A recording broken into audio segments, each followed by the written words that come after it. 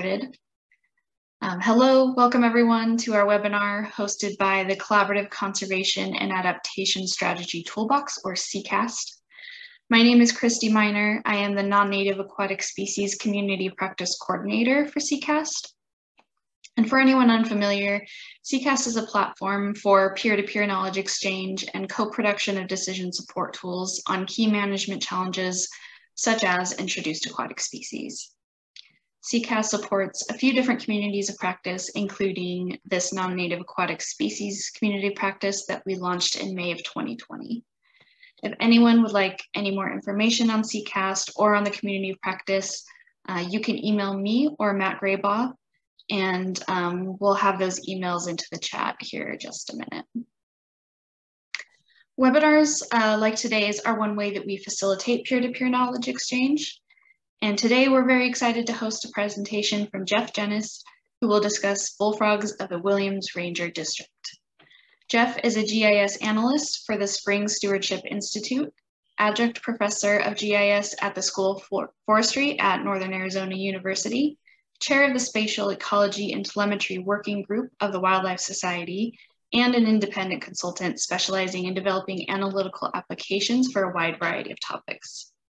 Since starting his consulting business in 2000, he has worked with universities, businesses, and government agencies all around the world.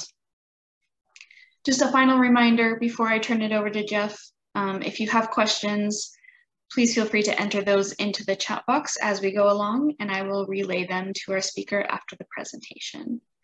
And with that, Jeff, I will hand it over to you. Thanks, Christy. Hello, everybody. Thank you for attending this presentation. As Christy said, my name is Jeff Jenness, and I'm going to discuss some work that Audrey Owens, Susie McVeigh, and I have been doing to identify water sites on the Williams Ranger District where Arizona Game and Fish Department might have the best chance of successfully removing bullfrogs, and where likely sites might be to reintroduce leopard frogs. Now, just a sec.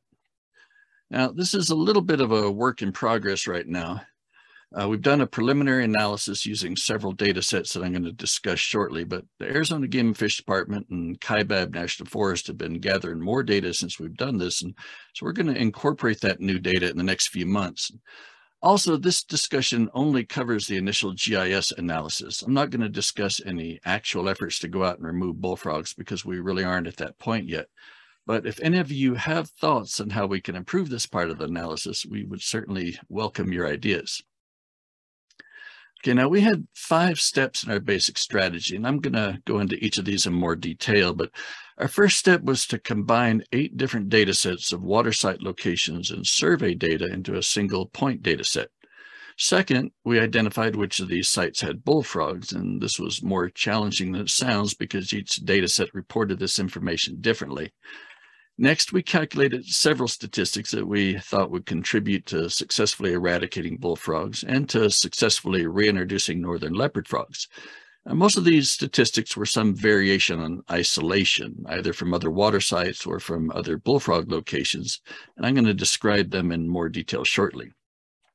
Then we assigned ranks to each site based on their various isolation values.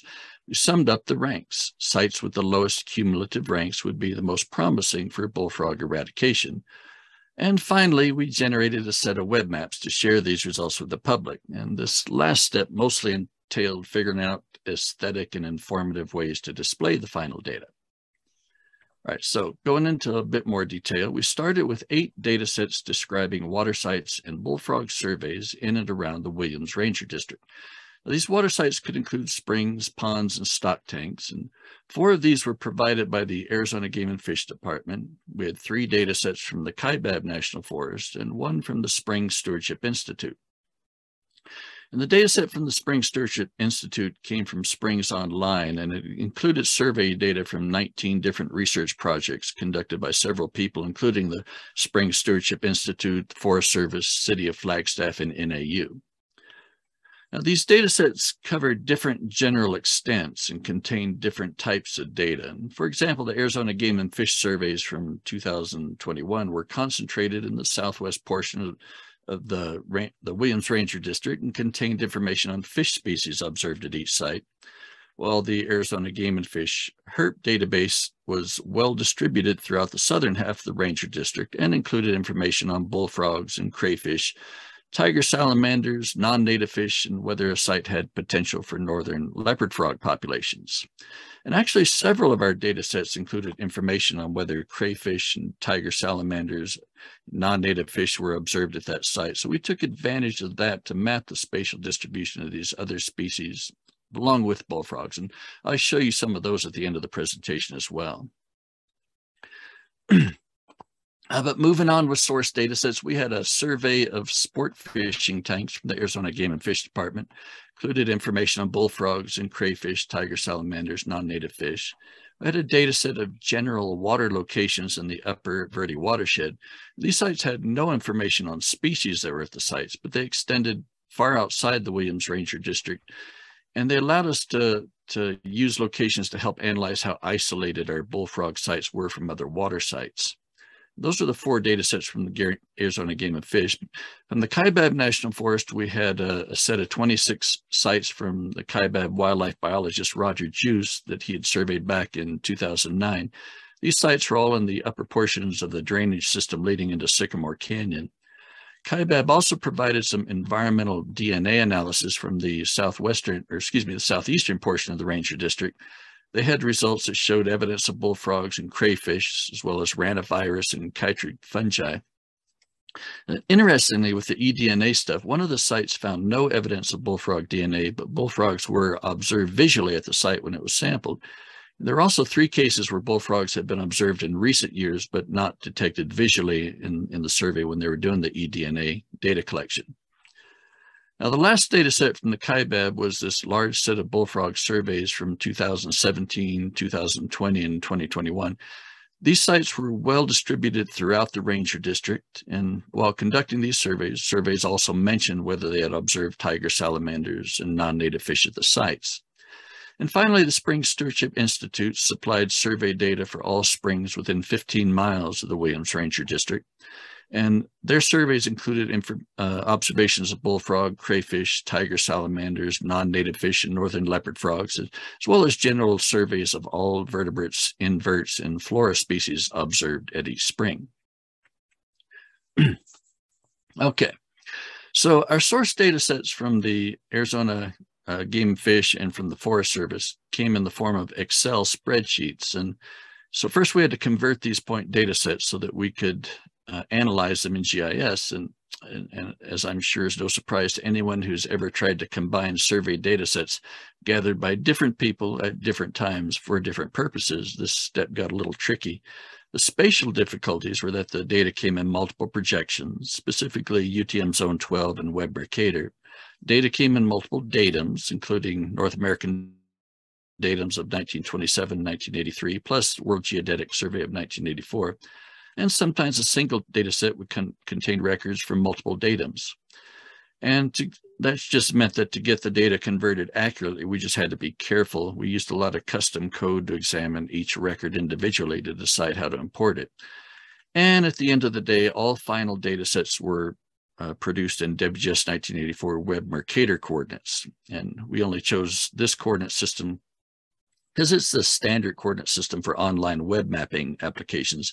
We wanted to provide these data to the general public via web maps, so we just put it in Web Mercator.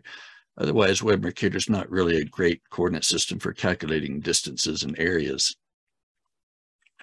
But once we had converted the 8 data sets into points, we next had to decide which points needed to be combined because they all referred to the same actual site on the ground. So all sites had location information, but they rarely had the same coordinates for the same actual site on the landscape. And our strategy here was to first identify spatially clustered points from all the data sets, with the assumption that a cluster of locations from multiple data sets probably means that all locations refer to the same actual feature on the ground. Therefore, we could generate a single site from that cluster of points. So, for example, these 4 locations all had the same name and were spatially clustered, so it was easy to combine them into a single representative site that we named Sunflower Flat. But in other cases, these sites clearly represented the same location on the ground, which was visible in the imagery, but they had 3 different site names. These sites represented the same location on the ground because they were reasonably close to each other and all had the same name, but one site was a definite outlier spatially, and I wouldn't be surprised if it was just some data entry error when typing in the coordinates, and of course that kind of thing is not unusual.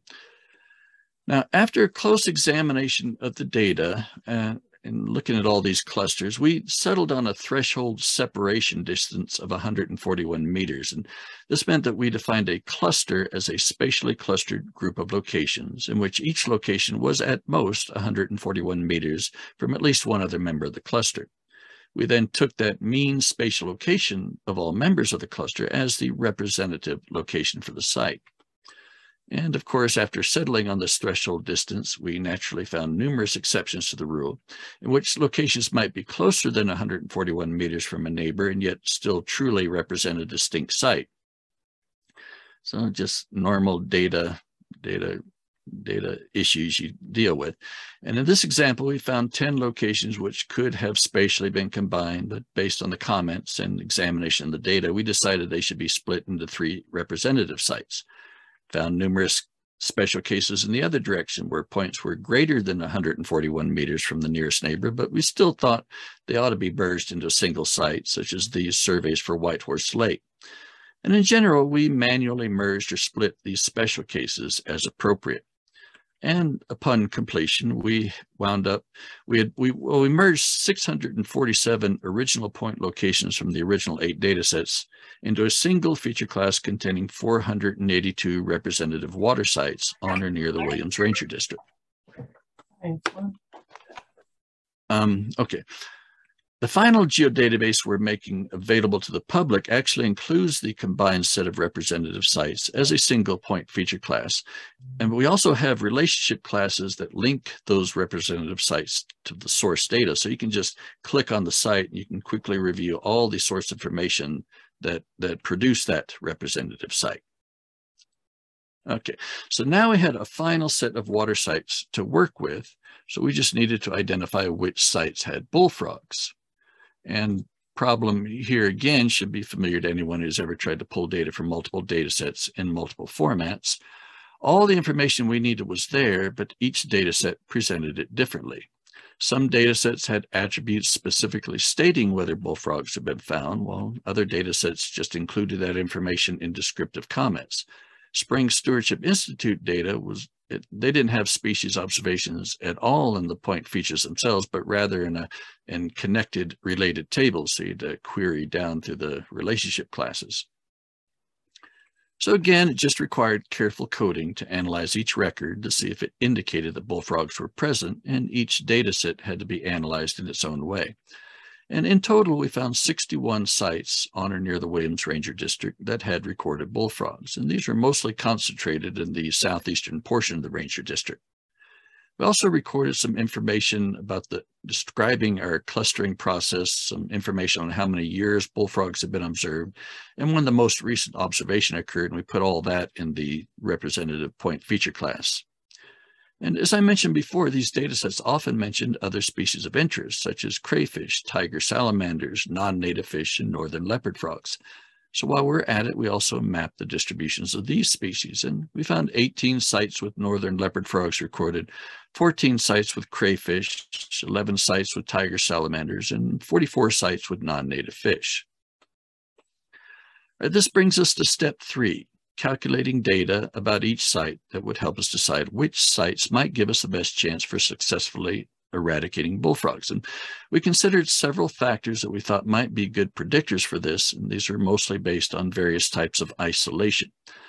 Most important, we wanted sites that were isolated from other bullfrogs. We felt that sites that were near other sites containing bullfrogs would probably be poor candidates for eradication because it would be easier for bullfrogs to recolonize a site if they're just close by.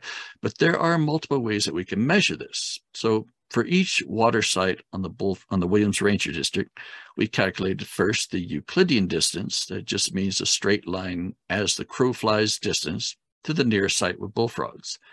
Now, since bullfrogs can cross a certain amount of open ground, this straight line distance should give a good indication of the likelihood of reintroduction. But more than just a single nearest site, we felt that if there were multiple sites nearby, that would also pose a threat to bullfrog reintroduction, and therefore we calculated the average distance to the 3 nearest sites. Bullfrog density also gets at this concept of multiple nearby sites, so we calculated this as well. And we calculated the kernel density using a 5-mile neighborhood around each point. And then we mapped this general bullfrog density as a web map across the Williams Ranger District, and this is part of our public web maps that we're providing. And while it's true that bullfrogs can cross open ground, we felt that travel through the hydrologic network might be easier and more likely for them, especially during monsoon season. So we also calculated the distance to the nearest bullfrog sites when travel paths were constrained to water flow paths. So for example, Oak Tank and Station Tank here both have bullfrogs. These are only 12 kilometers apart in a straight line, but they're 138 kilometers through the hydrologic network. And just to mention, from a GIS perspective, because I love GIS, these distances through the hydrologic network were really a lot of fun to calculate. It's kind of GIS at its most entertaining, and we couldn't find any existing tools that would easily calculate all distances from all pairs of points, so we wrote our own networking algorithms to do it. It was also interesting to see how disconnected some of the watersheds on the Williams Ranger District were from each other. Some drain into the Little Colorado, some straight north into Cataract Creek and into the Grand Canyon, some go south into the Verde River. And for a lot of these, the only point where they actually meet is down in Yuma. And finally, using the same logic we used above, we also calculated the average distance to the 3 nearest sites with bullfrogs. Looks like I skipped my slide there. Sorry about that. So this was when the travel paths were constrained to water flow paths. All right, so at the end, we had 5 measures that describe proximity to other sites with bullfrogs, but we also felt that isolation from other water sources might be a useful thing to know as well. So if a site is a long way from anywhere that could even possibly be colonized by bullfrogs, then it's just one added level of protection. So we used a similar strategy to calculate proximity to other water sites as we did proximity to other bullfrog sites. So we calculated Euclidean distance to the 3 nearest water sites through the hydrologic network. We calculated the distance through the hydrologic network to the nearest water site. Let's see. We also calculated the distance to the 3 nearest sites, both Euclidean and through the hydrologic network. All right. So now we had 4 measures that describe proximity to water and 5 measures that describe proximity to other bullfrog sites. And there was one more factor we thought might be important from a management perspective, and that would be that private landowners might not be as concerned about bullfrog presence as Arizona Game and Fish and other state and federal agencies. These agencies might have little authority to manage bullfrogs on these private lands. So the presence of private land therefore introduces a factor that Game and Fish can't control for. So I felt that sites far from public lands would be a better bet than sites far from private lands, would be a better bet than sites near private lands. So there's a fair amount of private land in the area, including within the boundaries of the Williams Ranger District. And using this logic, really the only private land that would be of concern would be those that contained water sites. So we calculated the Euclidean distance to all those private lands that contained water sites. All right. Now, takes us to step 4. Now we had to generate a cumulative score for each site that contained the bullfrogs. So at this point, we had 5 measures that describe proximity to bullfrogs, 4 measures that describe proximity to water, and 1 measure describing proximity to private lands that contain water. Now, all these proximity values were in meters, but we felt it would be more useful to calculate final scores based on ranks instead of absolute values. Therefore, we ranked our bullfrog sites on each of these 10 measures. Now, low ranks were best, and therefore we ranked sites with the greatest distance values with the lowest rank values. So, for example, the bullfrog site that was furthest from any other bullfrog site would get a rank value of 1 with respect to the measure Euclidean distance to other bullfrog sites. Now, at this point, we had 10 rank scores for each of our bullfrog sites, and our final calculation was just adding up these to get a cumulative rank score. Sites with the lowest cumulative rank score would likely be the best candidates for successful bullfrog removal. And it's a pretty simple strategy and one that's easy to modify if we decide to exclude any measures or even add weights to them. Right now, since we're just adding the ranks up, we're essentially treating all 10 measures as equally important, and that might be a debatable assumption, but it's a reasonable first shot, I think. And so at the end, we can see in this map that the best candidates for potential eradication based on those ranks would be these two sites down at the southern edge of the Williams Ranger District. We also have one up here that's a pretty good candidate. Now, you always wonder if sites at the edge of your analysis area really reflect good information because it's the inside of the analysis area that got the most survey effort, but these still might be good options down here. All right, now, okay, so as I said, we've recently received more data from Arizona Game and Fish, and KIBAB might have more surveys done available as well. So we plan to redo this analysis with a full data set in the next few months. And we'd certainly appreciate it if you'd let us know if you spotted any major problems in our strategy. Now, finally, last step. We wanted to share the data with the public in some user-friendly way. Now, Esri has a whole family of these, what they call, some variations on story maps, and we went with one that they call the web experience. We've got these three, and I got a temporary version of these. I'm just going to paste them into the chat if anybody wants to take a look, and I'm going to link to them in just a moment. Let's see. All right, there they are in the chat. Okay. All right, so here's one of them. I'm assuming everybody can see this okay. This is the bullfrog sites ranked by the likelihood of successful eradication based on those ranking scores. So it's a web map. You can zoom into it. You can examine different things. It has a legend that explains the symbology that you see. It has layers that you can turn on and off. So if something is distracting us, maybe we don't want to see the private lands. Maybe we don't want to see the drainage network right now. We can just see the sites. We can zoom in and take a look at, as you zoom in close enough, these things take on names. And then if you want to click on them, you can get extra information. And this was kind of fun. Esri has this new language that they're really proud of called Arcade, and it's designed for constructing. Well, it does a lot of things, but we used it for generating a report on the site based on the attribute values. So this is all constructed on the fly. There's a whole bunch of information about the bullfrogs. It tells you the ranking of this particular site based on the cumulative rank. So Rocky Ellow Spring Lower is probably not the first place we want to spend our resources trying to remove bullfrogs because it just ranks so poorly in all the scales. It gives lots of information on nearest sites with bullfrogs. If there's a photograph available, it'll show you that. It even figures out who took the photograph and when it was taken and constructs a citation. A lot of information just about the site itself, elevation and location, distance to other water sites. Generates little summary reports on the other species of interest like leopard frogs, crayfish, tiger salamanders, and non-native fish species. And finally, it tells you which source data sets produce the information we have for this final site.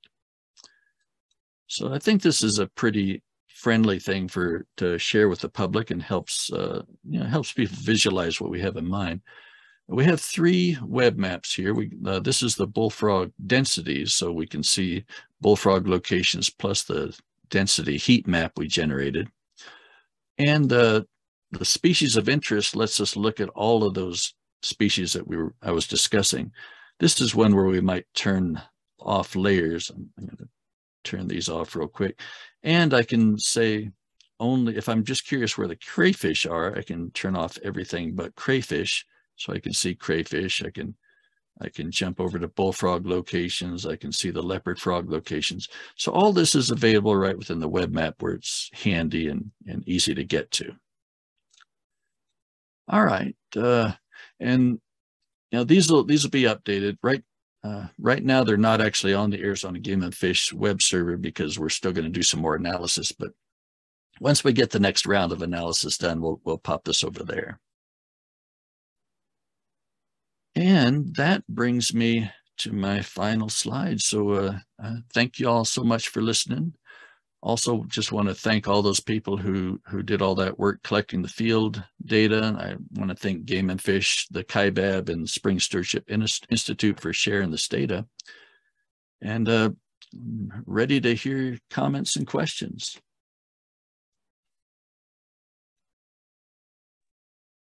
Thank you so much, Jeff. That was awesome and really, really exciting to see all that work that you've done.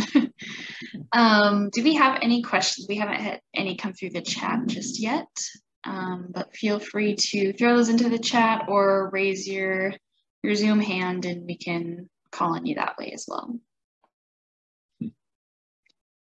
Thanks, Marina, for the comment on the maps. I think everything's better with a map, isn't it?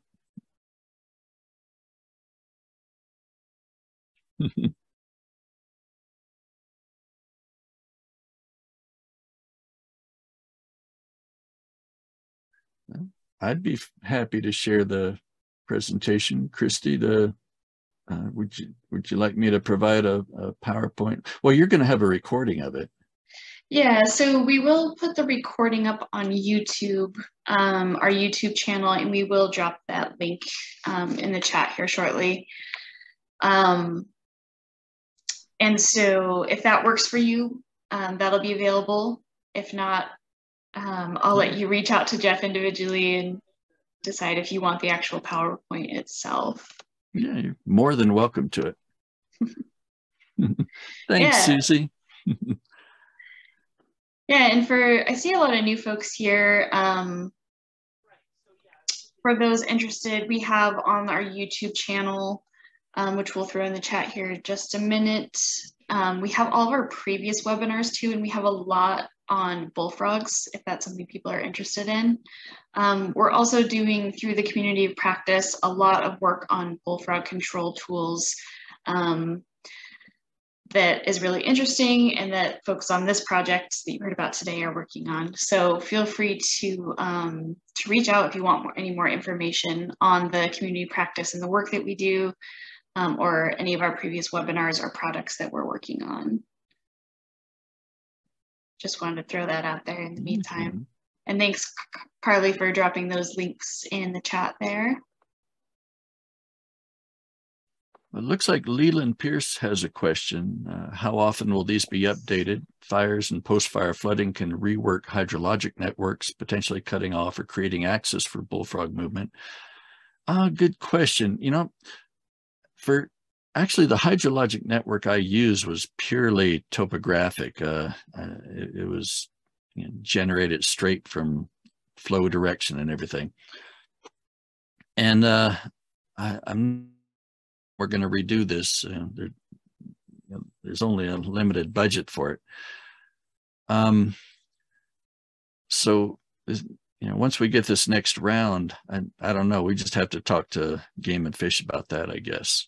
But it would be kind of interesting to put in blocks in the network. If we think that bullfrogs can't traverse a particular area, it would be easy to implement that and kind of fun from the GIS end. Yeah, I guess I just enjoy that. And Clarissa, apologies if I missed this, but how is eDNA collected? This would be a question for my colleagues Audrey and Susie. They might have so I wasn't there when they did that. Yeah, actually, I think Olivia is on the call, and Olivia was the one who did the eDNA collection. Olivia, do you want to talk about that? Did the eDNA collection. Olivia, do you want to talk about that? Yeah, hi. Just trying to get my video turned on. My computer's being a little slow. We did collect 20 sites of eDNA data last year. Can everybody hear me all right? Yep. Yep, sounds good. Yep. Okay, just checking.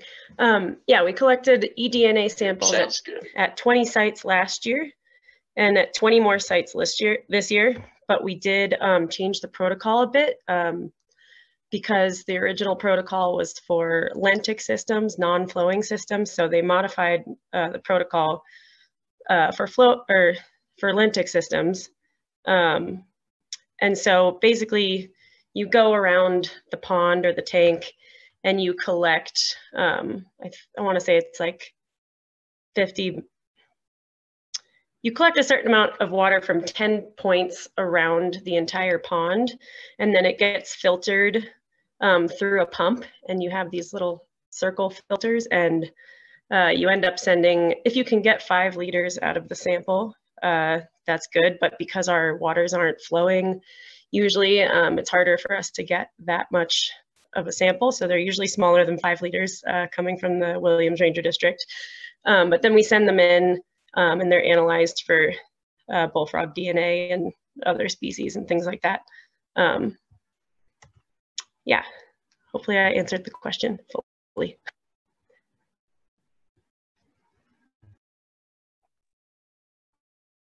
Okay, thanks. Yeah. We've got lots of questions rolling in now, which is great.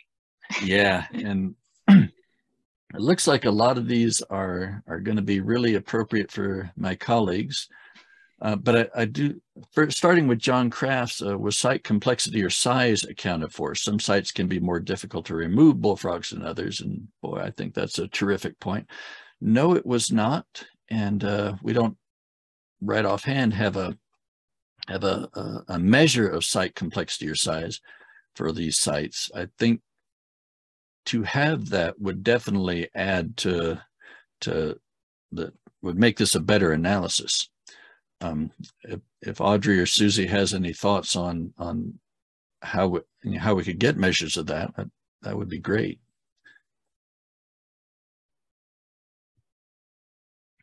Yeah, right off the bat, I don't have any ideas for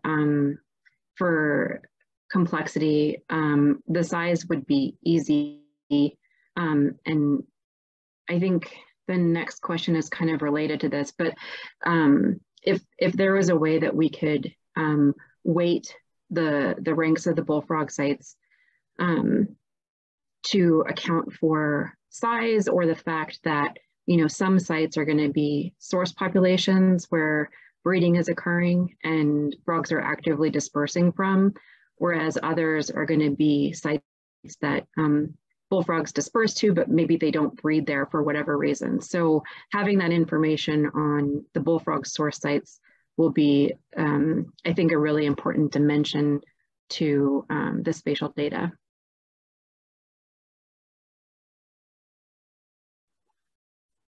Thanks, Audrey. Do you want to take a look at Bernie's question as well after that? Because, like you said, it's related. Yeah. So sites that are, let's see. Sorry, let me put my glasses on.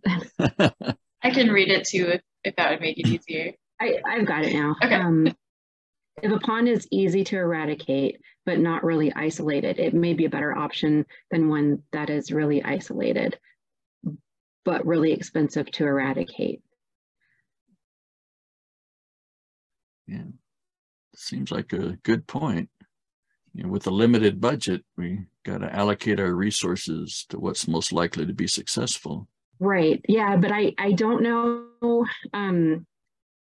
I don't know. Higher chance of success might mean that you have to put more resources into it, you know, over a longer period of time. But isolation is a really important factor because because the monitoring part of bullfrog control is important, and it's harder to get the funding and the resources for the longer term monitoring. So, you know, there is an argument for a site, the isolation being more important. But I guess it kind of depends on looking at the landscape. And that's why, like, what we have here is it's awesome. It's a little overwhelming because, you know, this is basically as close as you can get to, like, you know, putting in data and then getting an answer. But it's never going to be as easy as that, because then you have to, like, peel all these layers back and you know, see that there's other non-natives that could be a factor, and yeah, looking into, like, if the site is a source population for bullfrogs or not. But definitely, like, when Susie and I first looked at these maps, we were, I mean, just so excited, because right off the bat, we saw sites that could be potentially viable for northern leopard frog introductions that we hadn't considered until we saw it on the map. So.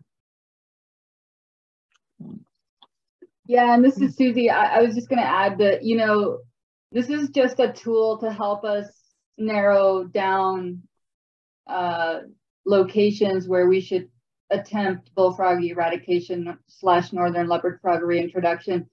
But clearly, you're going to have to do a bunch of field recon.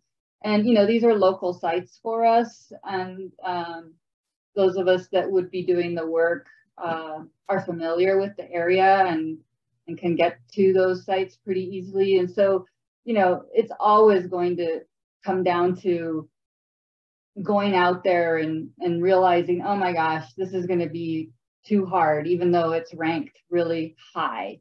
And, you know, so you can't answer every question with this model, of course, but it's huge towards narrowing it down. And like Audrey said, we've already identified sites that we think we need to get on, you know, right away. Hopefully next field season we'll be able to begin implementation of this tool. But yeah, it's just a decision tool basically. So anyhow, that's it.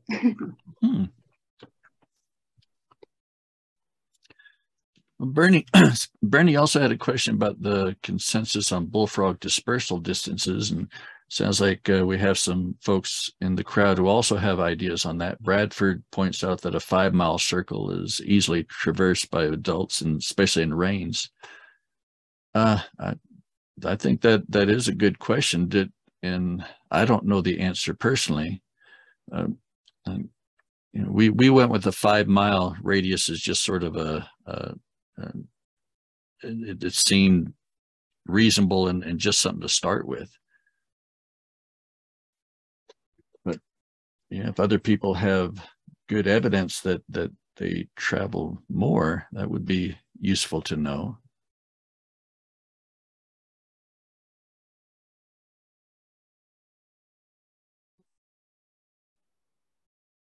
Yeah, 5 miles is what we have used for buffer zones in southern Arizona. And it's obviously it's not always black and white like that. But. Right. Okay. John asks, was this helpful in identifying sites where no removal would be necessary and native frogs could be established right away? And Audrey, I think that you kind of addressed that. You said, yeah, Susie and I both talked about that there was a list of sites that that need to be ground truth because they look good right off the bat. Okay, cool.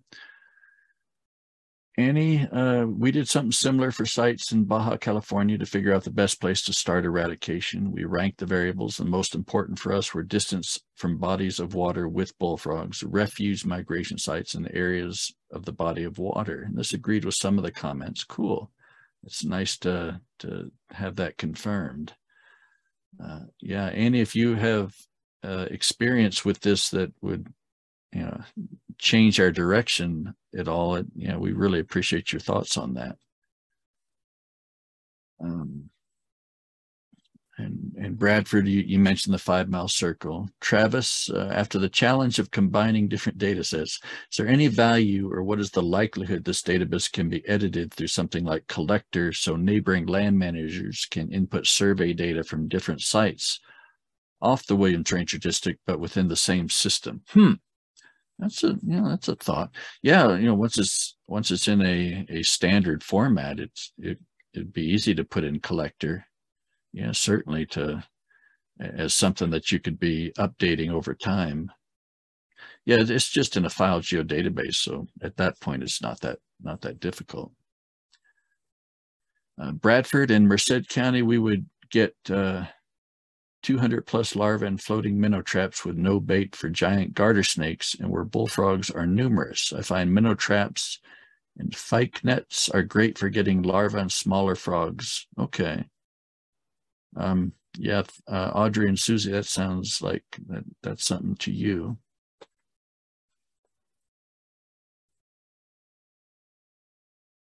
Yeah, we've used minnow traps in situations that we can't use a seine net in. I don't remember what a fyke net is, but we have a lot of success getting tadpoles with dragging seines across a pond. And if it's a loadic situation and a little bit harder for seines, then we've used minnow traps to get the tadpoles.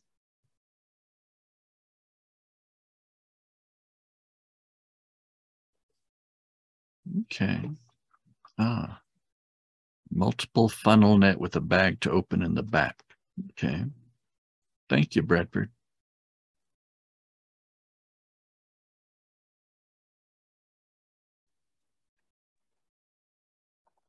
Great discussion, folks. We still have about 15 minutes if people have more. Feel free to also unmute and ask questions or comments as well. I think there was, I don't know if the question from Larissa Bailey was addressed about the correlation among metrics of the same type. Right. Thanks for catching that, Audrey.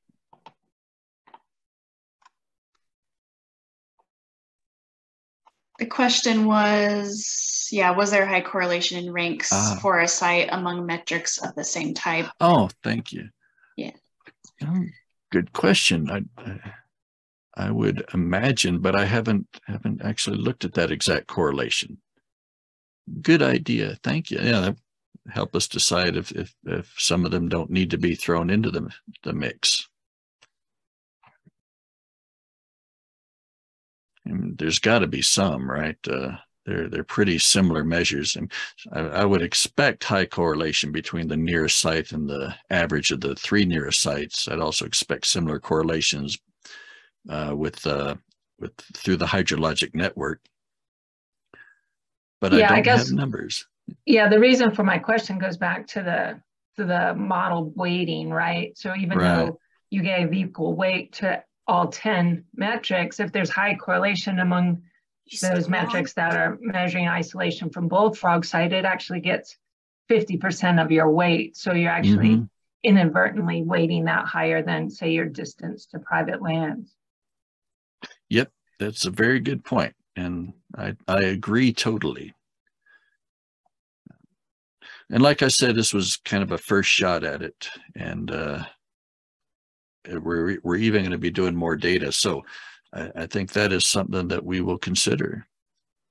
Yeah, super interesting, and that part is easy to adjust, like you said. Yeah. So.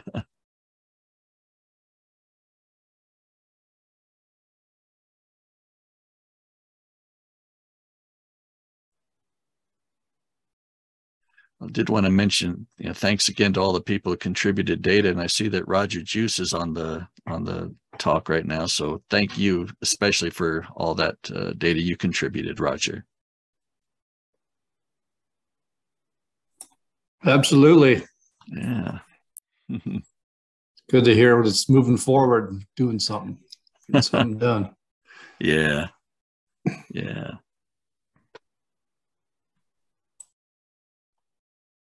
Are there any other questions for Jeff or the Bullfrog crew? All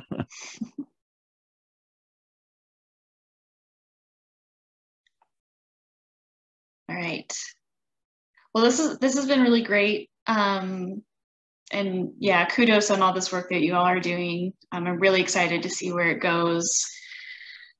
So thank you everyone for taking the time to join us today. Like we said, this webinar was recorded. It'll be on our YouTube channel probably by the end of the day today, if not tomorrow at the latest. We encourage you to visit CCAST and our case study dashboard, where we currently have 166 case studies. A good handful of these are on bullfrogs, so feel free to surf through those if that's something you're interested in. Our next webinar is going to be on October 25th. This one is from Matt Gray of the University of Tennessee. He will be speaking about the amphibian pet trade in the US. So if you're not already on our CCAST mailing list and you want to receive these announcements, just shoot me an email or Matt Gray by an email. We can get you on there. So thank you again for your time, and especially to you, Jeff, and Audrey and Susie and Olivia for answering the questions and doing this presentation.